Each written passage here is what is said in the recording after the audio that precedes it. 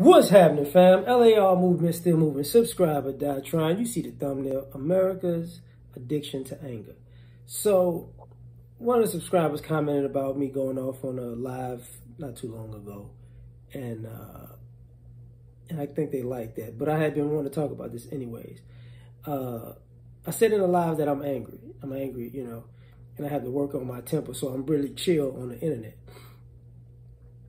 But the thing about it is, I learned as a young person that America is an angry nation. It's an angry place, and most people communicate in anger or understand understand communication through anger.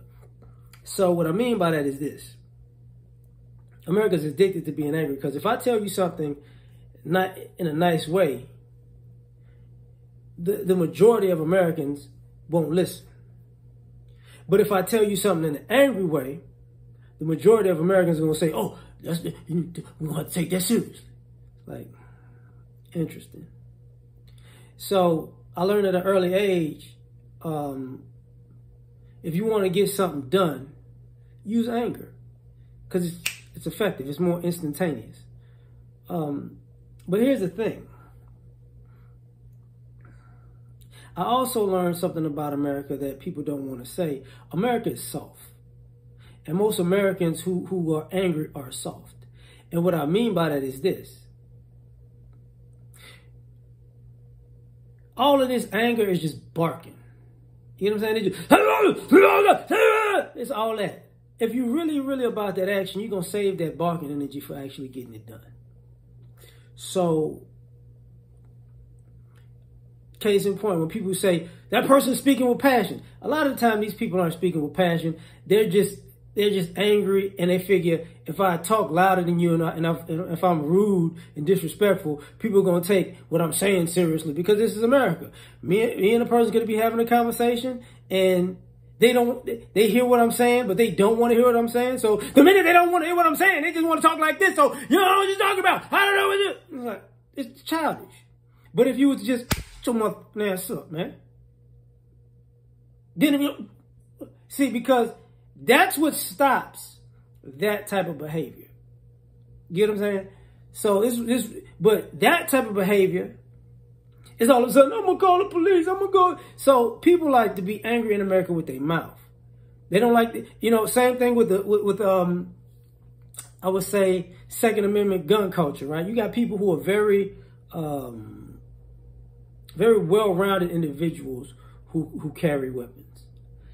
But when you think of gun culture in America, you think of people who can't fight and who talk that stuff because I got a gun on me. You know what I'm saying? Like, if you didn't have a gun, you'd be quiet. But because you have a gun, I'm going to tell you what. Ain't nobody going to do nothing to me. I'm the one around here. You can't tell me. It's like, okay, I got that fire on me. That's, okay. You got people taking pictures. I got guns. But see, here's the thing. In this addiction to anger, you threaten people with your guns, forgetting this country got more guns than people. So then, when I pull out my gun, because you talking about yours, then it's, you got to be like, wait. I was tripping. So this is my thing about anger. My thing about anger has always been the same. Like, at the end of the day, America's addicted to anger, but you don't use the anger for anything. Like, for this country to be so overweight and people have all these microaggressions, you notice they don't never work out. They don't ever jog. They don't lift weights. It's just all barking. And the interesting thing about it is, what I say about America is like a bully nation where we're addicted to anger, but we know a target. You get what I'm saying? I'm angry. But you know what? I'm going to be angry with that person, because that person looks like they're non-confrontational. Yeah. See, I grew up in Chicago, right? And one of the things about Chicago, I was laughing. I was telling my lady and my friends this back, you know, when I went back like 2 years ago, I was like, this is how, this is home to me. It feels like, you know, beauty and beef. So if you look at somebody the wrong way, you know, it might just go left immediately. And people don't live like that. People don't live in environments like that. So it's an environment where people will be quiet.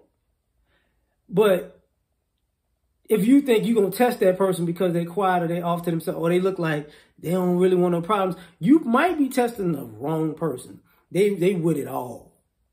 It's just, look, I got stuff to do. I'm trying to get up out of here, you know.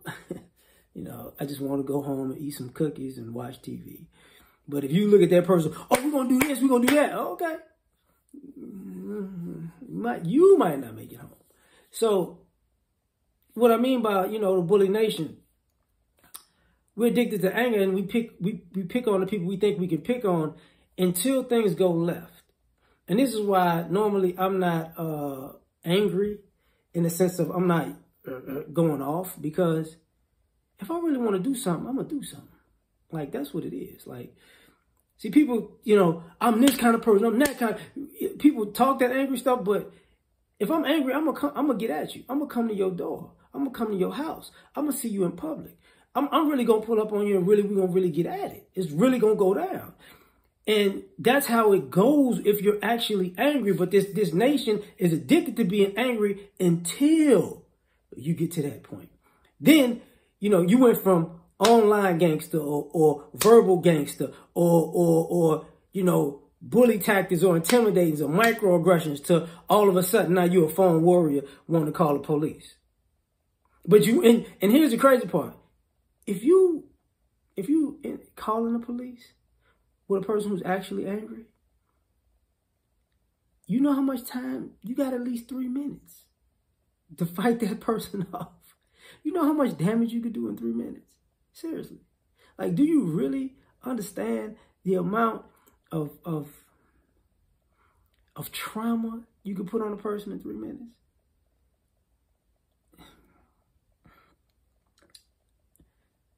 So America's anger addiction is always been like a little bit like fake to me, because you ask a normal person, you know, how many fights you been in your life?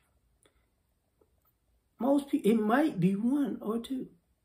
And I'm talking about whole life from childhood to adulthood. So all these people running around angry because they actually never really got into it for real. You know what I'm saying? So when you get into it for real, it's like, okay, okay, fine. If you get into it enough, you become comfortable with that type of confrontation, no matter what type of confrontation it is, whether it's hand-to-hand, whether it's bats, whether it's knives, whether it's guns. You've already accepted everything that goes with the territory if you've been into enough situations. You know, or do you want it to go that far? No. Is self-preservation rule number 1? Absolutely.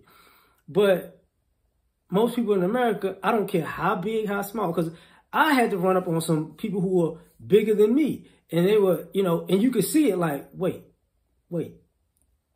he really with it. Yeah, it's gonna go that, like, yeah, I'm not. And it's not the tough guy stuff. I can get punched in the face and slammed and beat up like anybody else. But I understand this country, and I understand how this country is, to the point where we're addicted to being angry, but most people ain't gonna do nothing about it. And sometimes when people walk away from confrontations or fights, and they say the person that walk away is probably, you know, the bigger person. No, that's the person who realized you ain't really finna do nothing but talk. You know, because if I just get at you, you know, you're going to cower. So why waste my time even responding back to you when I know you ain't built like that? You know what I'm saying? And that's what the country is really based upon, from the politicians to the bullies in school, gang members, you know, to the police officers. That's the majority of the people. So, you know, that's just my thoughts on that. I appreciate you for sparking me doing this video, because I've been holding it off for so long. Like, share, subscribe, or die. Trying to catch you on the next one. Peace.